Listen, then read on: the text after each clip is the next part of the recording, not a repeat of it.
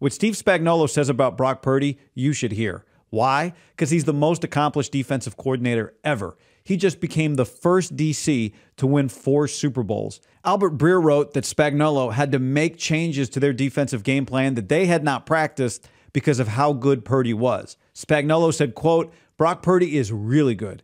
He knew when we were in certain things, and he found the seams." This is a guy that's seen 10 times more football than Brock. He started coaching in '81. He got to the NFL in 1999, the same year Brock Purdy was born. In 2008, he held Tom Brady and the Patriots to just 14 points in Super Bowl 42. Tom's numbers in that game, 60% completion percentage, 266 yards, 1 passing touchdown.